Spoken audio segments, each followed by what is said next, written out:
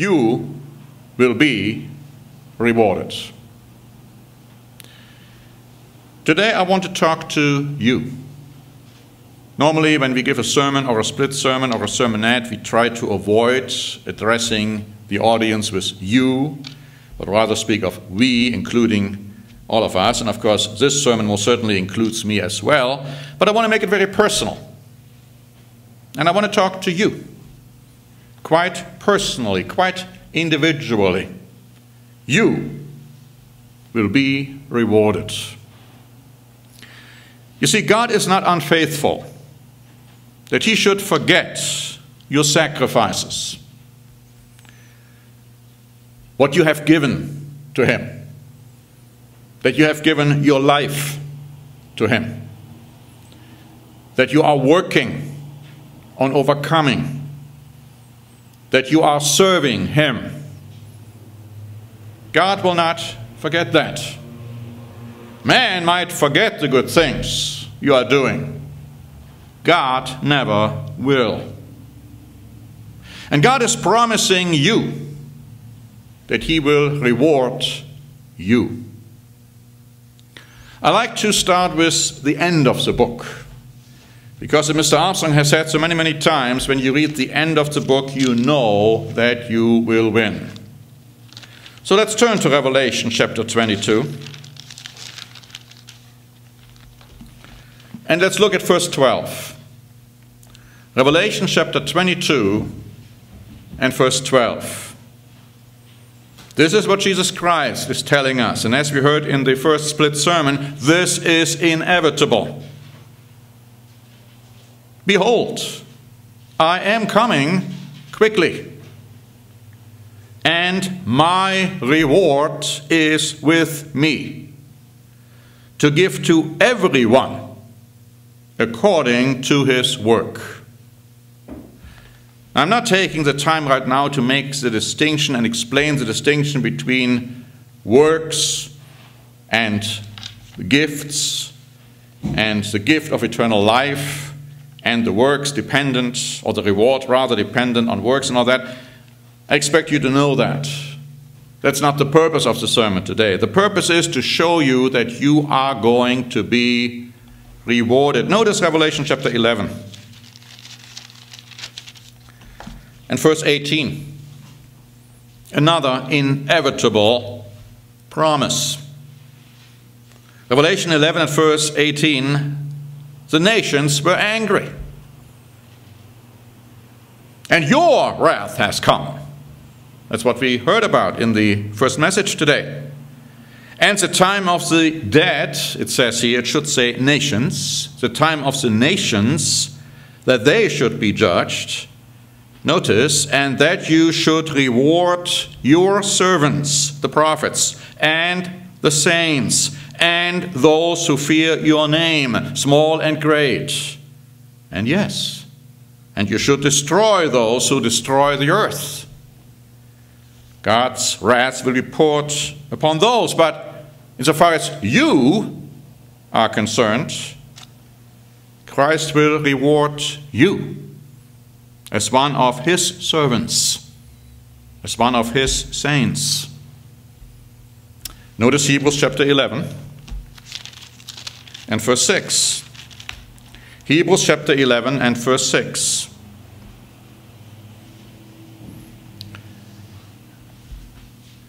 There is something you must do. It says, by faith, or rather without faith, it is impossible to please him. For he who comes to God must believe that he is, and that he is a rewarder of those who diligently seek him. Make it personal. You must believe that God exists, that he is watching you, that he knows everything about you, and you must believe that he will reward you when you diligently seek him. Since we are in the book of Hebrews, let's look at verse 24 in the same chapter. Hebrews 11, verses 24 to 26. By faith, Moses, when he became of age, refused to be called the son of Pharaoh's daughter, choosing rather to suffer affliction with the people of God than to enjoy the passing pleasures of sin, esteeming the reproach of Christ greater riches than the treasures in Egypt, for he looked to the reward. Again, make it personal. As Moses chose affliction over sin, since he looked to the reward, so must you. Let's go to 2 John. 2 John, and let's notice verse 8. 2 John and verse 8. It says, look to yourselves, that we, or that you, do not lose those things we have worked for, but that we, you, may receive a full reward. So make sure that you do not lose your reward. Make sure that you receive a full reward. That tells you something, doesn't it? It is possible to lose your reward. Make sure that that doesn't happen. 1 Corinthians chapter 3. 1 Corinthians chapter 3 and verse 8.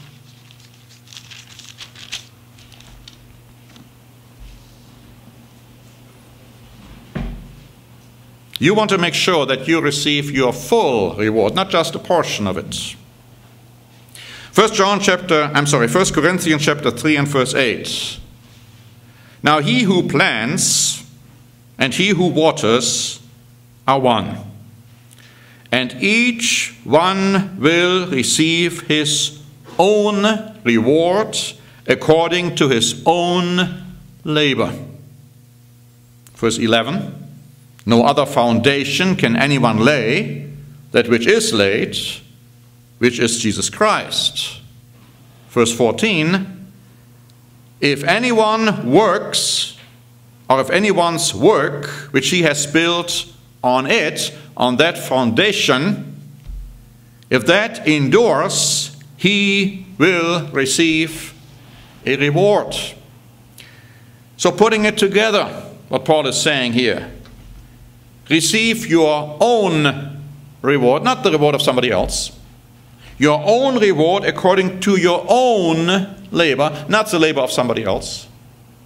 But is that labor which needs to endure, and it's going to endure if you are building it on the true foundation, which is Jesus Christ. Let's notice 1 Corinthians chapter 9. Verses 16 to 18.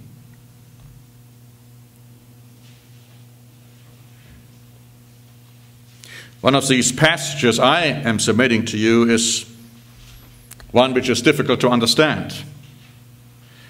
But I want to just focus on one aspect which is clear to understand. Notice what he says, 1 Corinthians chapter 9, verses 16 to 18.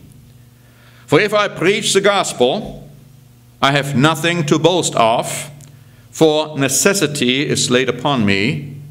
Yes, woe is me if I do not preach the gospel. For if I do this willingly, I have a reward. But if against my will, I have been entrusted with a stewardship. What is my reward then? That when I preach the gospel, I may present the gospel of Christ without charge, that I may not abuse my authority in the gospel. Now, what I want you to take from this passage is this. When you willingly and humbly do your work, you will receive a reward. Willingly, humbly doing your work. 1 Timothy chapter 5. 1 Timothy chapter 5 and verse 18. Very famous passage. Apply it to yourself. For the scripture says, an Old Testament passage Paul is referring to as scripture, you shall not muzzle an ox while it treads out the grain, and the laborer is worthy of his wages, of his reward in the Greek. As a laborer, you are worthy of your wages, of your reward. If you are a laborer for God. Notice Colossians chapter 3.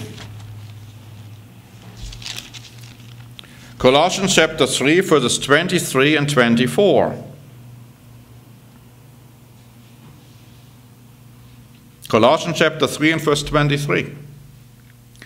Whatever you do, do it heartily as to the Lord and not to men, knowing that from the Lord you will receive your reward of the inheritance, for you serve the Lord Christ.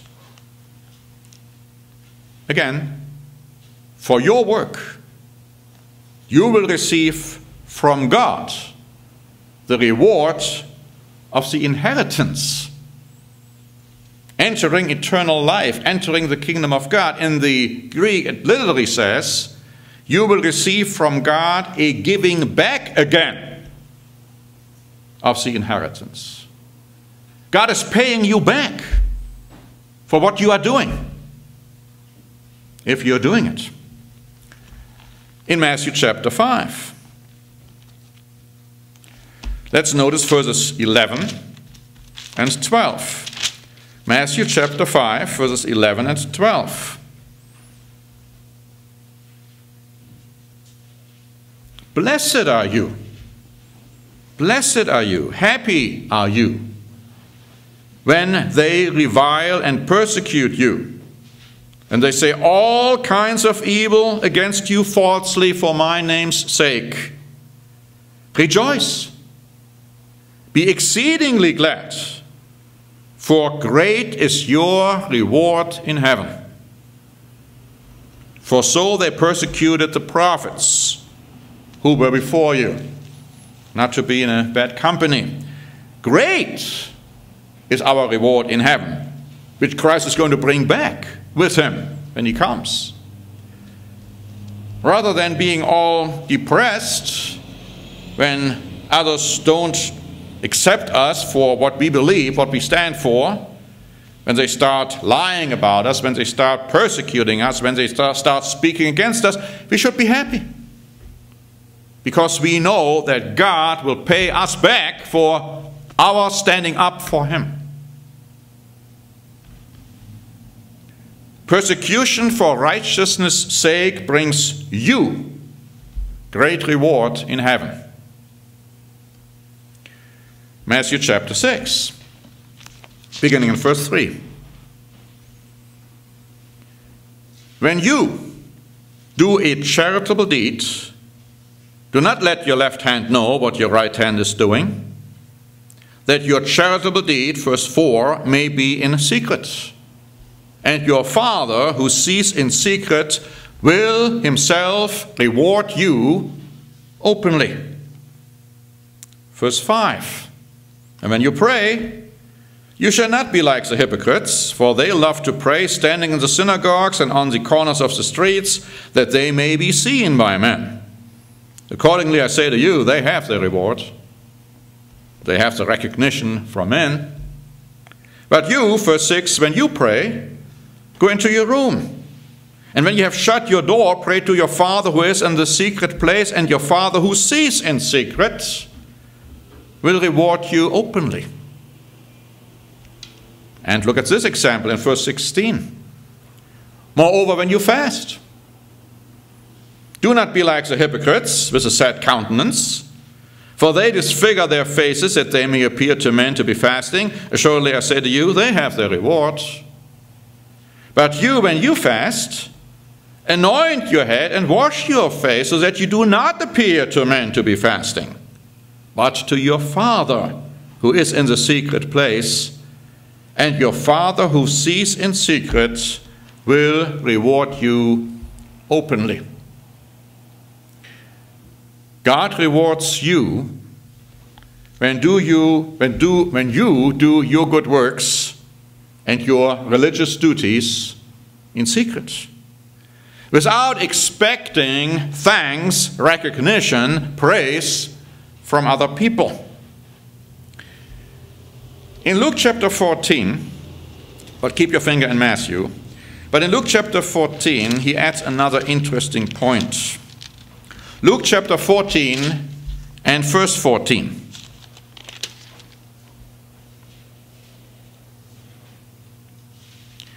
He says, you will be blessed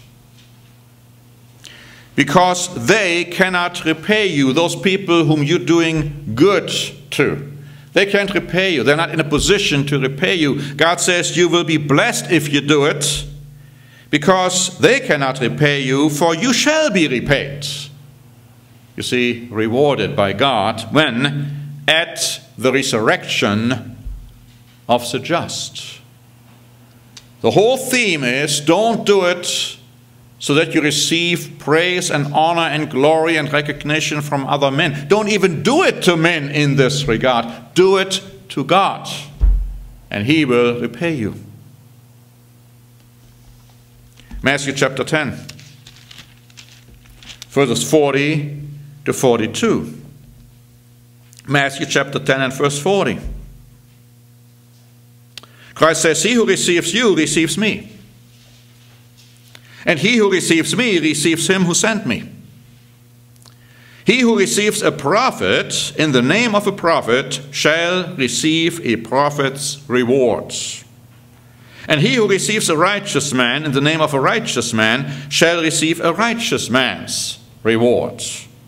And whoever gives one of these little ones only a cup of cold water in the name of a disciple, assuredly, I say to you, he shall by no means lose his reward. What's the lesson? Accepting or helping a godly person brings you lasting reward without ever losing it. Matthew chapter 16 and verse 27. Matthew 16 and verse 27. For the Son of Man will come in the glory of his Father with his angels, and then, not necessarily prior to then, but then he will reward each according to his works. Our reward is in fact dependent on how we are doing. But we will be rewarded. You will be rewarded when Christ comes in glory. Let's go to the book of Proverbs in chapter 25. Proverbs 25, verses 21 and 22. Proverbs chapter 25, verses 21 and 22. We heard about warfare earlier today. Look at the Bible's answer here. Look at what God has to say about it. If your enemy is hungry, give him bread to eat. If he is thirsty, give him water to drink. For so you will heap coals of fire on his head, and the Lord will reward you. Help your enemy, and God will reward you. Christ says, love your enemies, and you will be repaid at the time of the resurrection of the just. Notice Proverbs chapter 11 and verse 18. Proverbs 11 and verse 18. It says, the wicked man does deceptive work, but to him who sows righteousness will be a sure reward.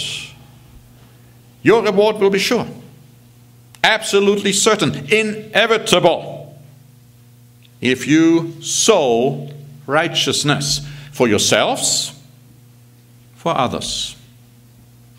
Notice Proverbs chapter 13 and verse 13. Proverbs 13 and verse 13.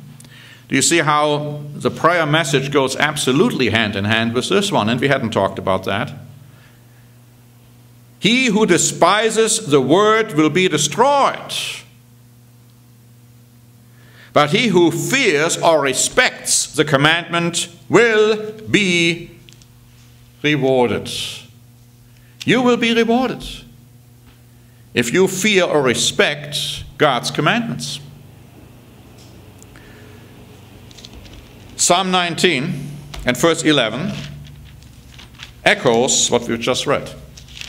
Psalm 19 and verse 11. Here, David is talking about God's commandments. He says, moreover, by them your servant is warned. He is warned not to transgress them. He is warned not to engage in conduct which is against God's law. He says, and in keeping them, there is great reward. You will receive great reward, which is being stored up in heaven at this point, if you keep God's commandments. Psalm 58. Psalm 58 and verse 11. I know there are theologians out there who try to argue with all of this. Oh, well, God's gift of eternal life is just an unconditional gift and you have nothing to do. Do all those scriptures we are reading here confirm that? Look at Psalm 58 and verse 11. Psalm 58 and verse 11. Men will say, they don't say it now mostly, but they will, surely there is a reward for the righteous. Surely he is God who judges in the earth. There is a reward for you when you are righteous. Notice Jeremiah chapter 31. Jeremiah chapter 31 and verse 16.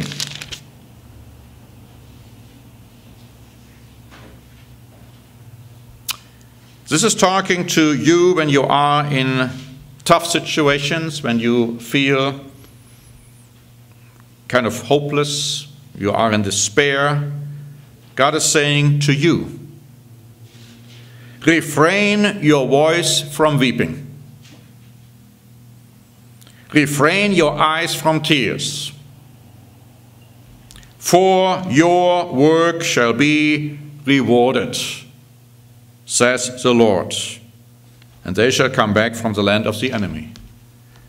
Your work will be rewarded. Keep that always in mind when you are going through tough times.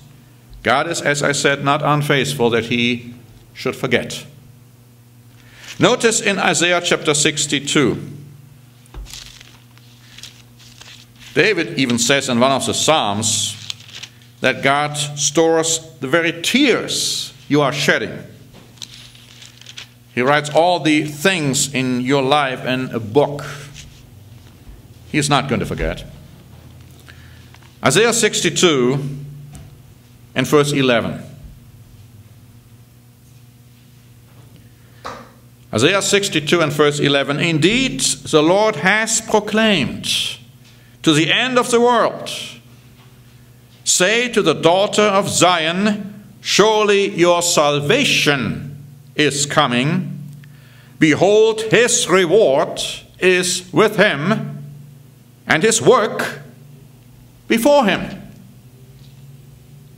Your salvation, your reward is coming.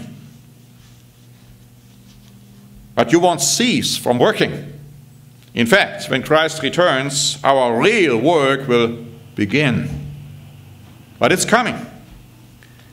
Your salvation and your reward. And that too is inevitable. Isaiah chapter 49 and verse 4. Isaiah 49 and verse 4. These are sometimes the thoughts you might have. Then I said, I have labored in vain. I have spent my strength for nothing. In vain, it's all useless. Yet surely, it goes on to say, my just reward is with the Lord. My work is with my God. He knows. There's another way of translating that passage, by the way. The Lamsa translation has here, then I said, I have not labored in vain.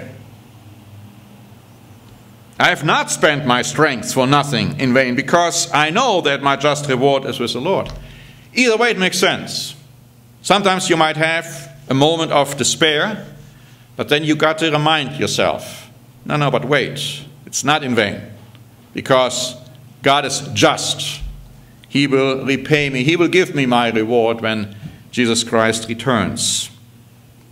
Notice 2 Chronicles chapter 15. 2 Chronicles chapter 15. And in verse 7. That's what God is telling you. Take it very personally. But you be strong. Do not let your hands be weak, for your work shall be rewarded. Even in times of trial, of trouble, keep on going. Be strong. Notice in 1 Samuel chapter 24 what Saul had to recognize and what he told David. And it was almost a prophecy. In fact, it was one. And we can apply that to ourselves. You can apply it to your life. What David did, not necessarily what Saul did. 1 Samuel chapter 24 and verse 17. See, Saul had gone out to kill David. David was given an opportunity to kill Saul. He didn't do it. He didn't do it. And Saul recognized that. And notice what he says in 1 Samuel chapter 24 and verse 17. Then he said to David, you are more righteous than I, for you have rewarded me with good, whereas I have rewarded you with evil. And you have shown this day how you have dealt well with me, for when the Lord delivered me into your hand, you did not kill me. For if a man finds his enemy, will he let him get away safely? Therefore may the Lord reward you with good for what you have done to me this day. And then he also recognized that, of course, the kingship would be with David. Let the Lord reward you with good for the things you are doing. God will reward you. Your righteousness. When you do good, even to those who may want to hurt you. Notice in the book of Ruth, going back to the book of Ruth, the one who ultimately ended up in the lineage of producing David. I mean, not that she produced David, but of course she was one of the four fathers. Ruth chapter 2, verses 11 and 12. Ruth chapter 2, verses 11 and 12. And Boaz answered and said to her, to Ruth, "It has been fully reported to me, all that you have done for your mother-in-law since the death of your husband, and how you have left your father and your mother and the land of your birth, and have come to a people whom you didn't know before. The Lord repay your work, and a full reward be given you by the Lord God of Israel, under whose wings you have come for refuge." Beautiful, beautiful statement. God will give you a full reward for the good deeds you are doing for others and for your submission to God, that He is becoming your refuge and not anyone or anything else. Let's go back to the book of Genesis chapter 15. And notice another beautiful statement which God made to Abraham. Genesis 15 and verse 1. Genesis 15 and verse 1. After these things, the word of the Lord came to Abraham in a vision, saying, "Do not be afraid, Abraham. I am your shield and your exceedingly great reward." God is your exceedingly great reward. Or as the New Jerusalem Bible says, "I shall give you a very great reward." So don't be afraid. See, our reward comes from God. That's why God says, "I am your reward." It doesn't come from people. If we are looking for reward from people, we have our reward.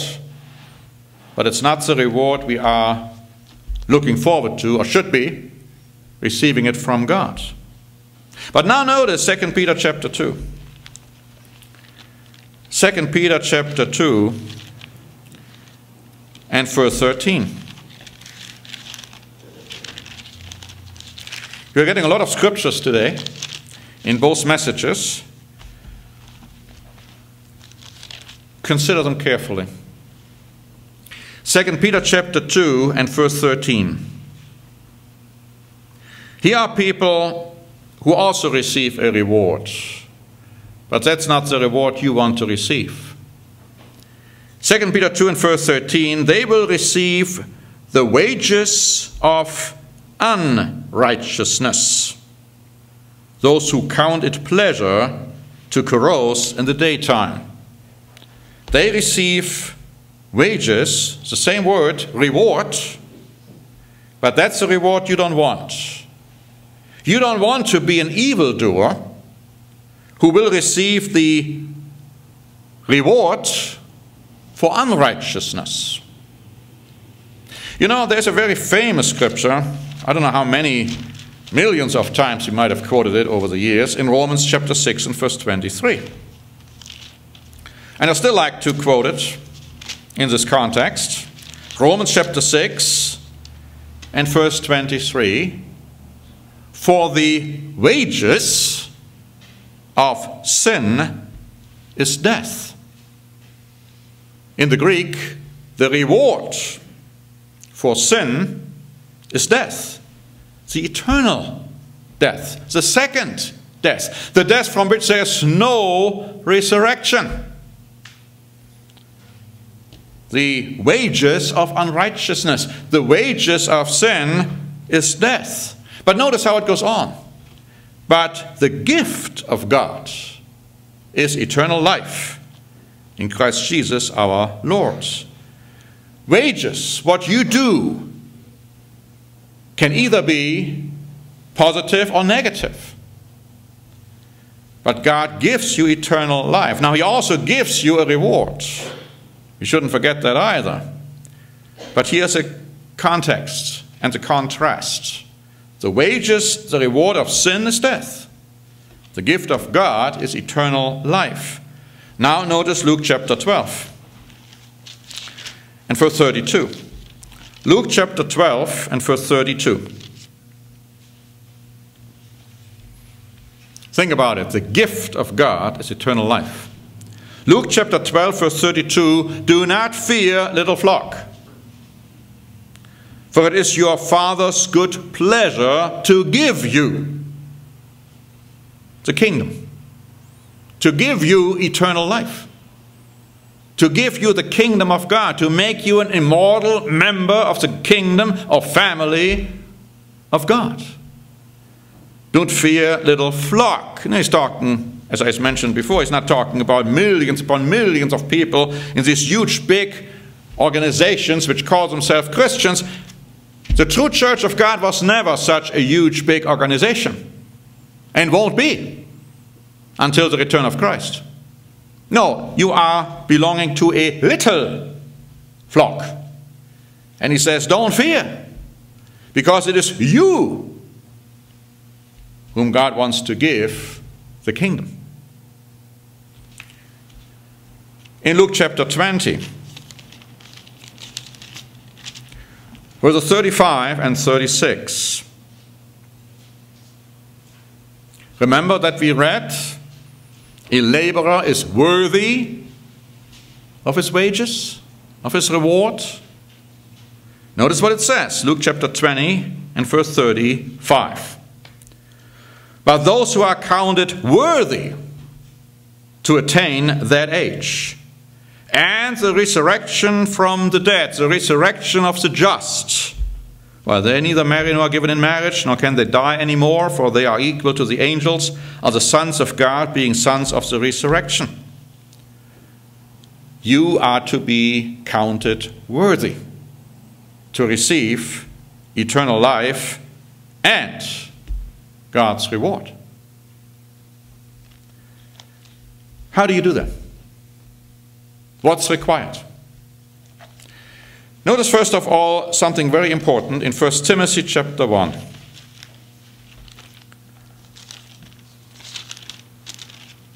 Now, we don't preach an immortal soul. We don't preach that you have an immortal soul, that anybody has an immortal soul. The Bible nowhere says that the soul is immortal. But we do preach, or always have preached, this. 1 Timothy chapter 1 and verse 16. Notice it carefully. 1 Timothy chapter 1 and verse 16.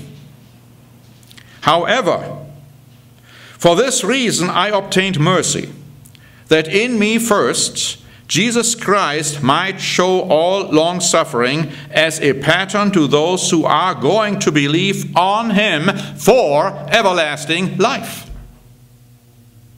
So in order to be given everlasting life, you need to believe on Christ, in Christ. There is no other way to obtain eternal life than through Jesus Christ. I don't care how many religions there are. I don't care how many people are saying something different. There is no way to come to the Father than through Christ. There is no way for you and for me to obtain and being granted everlasting life unless we believe, to begin with, in Jesus Christ and his sacrifice for us. But of course, it doesn't stop here. Turn to John chapter 3 and verse 36. John chapter 3 and verse 36. These are Christ's words. He who believes in the Son, notice, has, not will have, not is going to have, has everlasting life. He who believes in the Son has everlasting life. And he who doesn't believe in the Son shall not see life, but the wrath of God abides on him. Now, the correct translation has it this way, and the RSV has it correctly. He who believes in the Son has everlasting life. He who does not obey the Son. A different word here than the word for believe in the first part of that section. The one who believes in the Son has everlasting life. He who doesn't obey the Son shall not see life, but the wrath of God abides on him. When you believe in Christ, you have everlasting life. But believing means and includes obeying him. We are not talking about theoretical belief. We are talking about the fact that your works show that you believe. And you can only do that if you have God's Holy Spirit. And that's why you have everlasting life. The Holy Spirit being a down payment, a guarantee. As long as you have the Holy Spirit, you have everlasting life. Christ says, even if he dies, he shall not die, you see. Now, it's important we understand this because of some other things Christ is saying. 1 John chapter 5. 1 John chapter 5, and let's look at verse 11.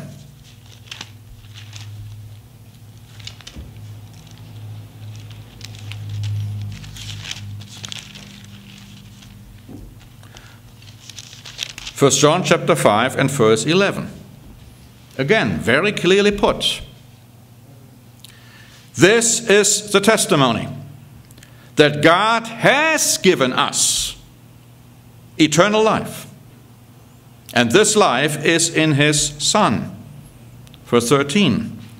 These things I have written to you who believe in the name of the Son of God, that you may know that you have eternal life.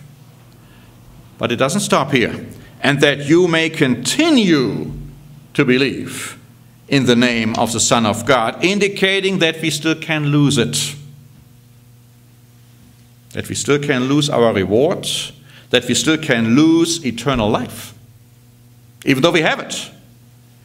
But what does Christ say? The one who endures until the end shall be saved. Matthew 24 and verse 13.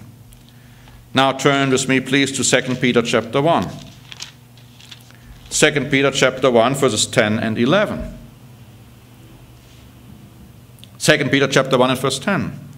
Therefore, brethren, be even more diligent to make your calling and election sure, for if you do these things, you will never stumble. For so an entrance will be supplied to you abundantly in the everlasting kingdom of our Lord and Savior, Jesus Christ. Again, personally, you need to be diligent to make your calling and election sure, and God will give you an abundant, a rich entrance into his everlasting kingdom. Or, as the New Jerusalem Bible says, you will be given the generous gift of entry to the eternal kingdom. But notice again, Acts chapter 13. Acts chapter 13 and in verse 46. Acts chapter 13 and verse 46, and Paul and Barnabas grew bold and said, it was necessary that the word of God should be spoken to you first. But since you reject it and judge yourselves unworthy of everlasting life, behold, we turn to the Gentiles. Don't judge yourself unworthy of everlasting life, unworthy of your rewards, unworthy of the kingdom of God. There will be an accounting. And since I make it personally, there will be an accounting for you. Many scriptures tell us that. I'm just referring to them now. In Matthew chapter 25, we read that Christ will come back to settle accounts with you. We read in Matthew 12 that you have to give account for every idle word which you have said. Romans 14 tells you that you will stand before the judgment seat of Christ to give account of yourself to God.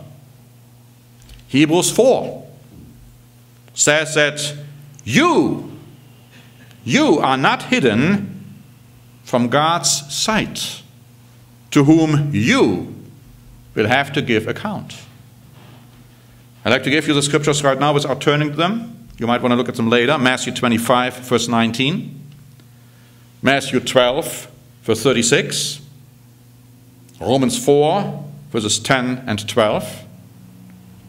And Hebrews 4 and verse 13. You will have to give account. There is an accounting coming. Now, God gives you eternal life as a gift, but you can lose that gift. God gives you your reward when you stay committed, but you can lose that reward.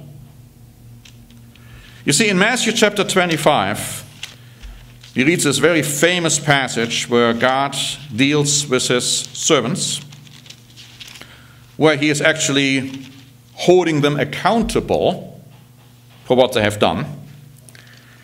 And when it comes to the unprofitable servant, in Matthew chapter 25, notice what he says to him and about him in verse 29.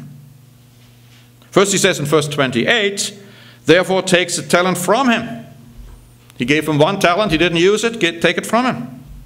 Give it to him who has 10 talents. Verse 29, for to everyone who has, more will be given, and he will have abundance. Didn't we read about that we will receive entrance into the kingdom of God abundantly? He will have abundance. But from him who does not have, even what he has will be taken away. You can look at the parallel scripture in Luke chapter 19 and verse 26, where the same is stated. Even what he has will be taken away. Now, what is it what that servant had?